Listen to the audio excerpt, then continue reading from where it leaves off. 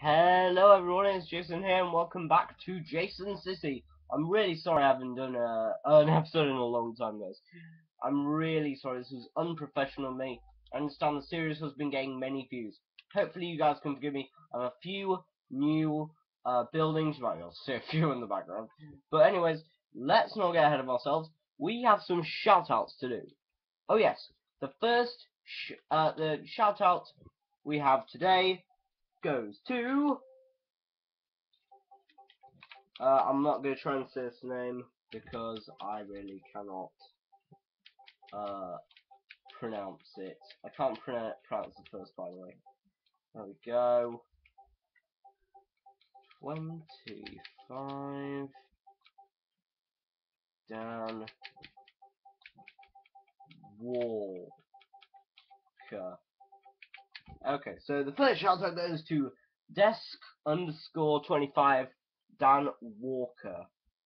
Just kidding. Because this guy, whose second part of his name, I just like to highlight the second part of his name, does bear a striking resemblance to a guy at my school. He commented on my video, what was it? He commented, "Your voice sounds like fuck. Get a screen recorder, you spaz." Yeah, up yours, mate. This is how Jason does revenge. I'm naming you publicly, mate. I've got a list of names here. I got two people. This is the guy. This is the guy who deserves a shout out. This is the guy who asked me to check out his channel. I checked out his channel, liked one of his vids. I really liked it, so I gave it a like.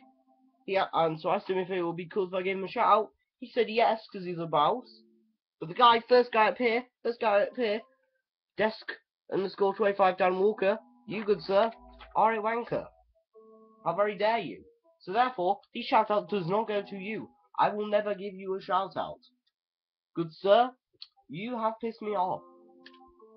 So therefore, the shout out goes to someone a bit more deserving, I think. A lot more deserving. RubeTube. I'm not pronouncing this right, probably. 05. This guy did some amazing Minecraft stuff, guys. You really need to check his channel out. It's proper legit. It's all cool. It's great stuff he's got on there. You guys really need to check it out. I swear to God, this guy's got some good stuff going on up here. It's some proper stuff. Right, anyways, positive and negative stuff aside, here are all the lists of channels. I'll go through them at the end. Let's get straight into the good stuff, guys. So anyways, more creeper statues along here. Now, the last two we did a while back. Last three, actually, I believe. Someone added this in. I can't remember whether it was Jacob or David. I think it was Jacob. He added in this rapper creeper. Now, we have a rapper creeper over here. But this is just gangster. Full thrift, full to hood. This is one gangster creeper. This abomination was made by Alex. I actually didn't want to have much part in it. Oh god. God, if I turn my head, it looks like I'm looking down the... Oh god. Okay. So that abomination was Alex's idea. As was this abomination, a creeper wearing underpants. So yeah, the creeper's wearing the undergarments, Alex's idea. I will accept no responsibility for that. I think Jacob might have done the head too big. I don't know. I'm just like, oh yeah, amazing stuff being accident. Oh, Jacob did the head too large. I feel like I'm a bit undermining him. I'm gonna stop that now.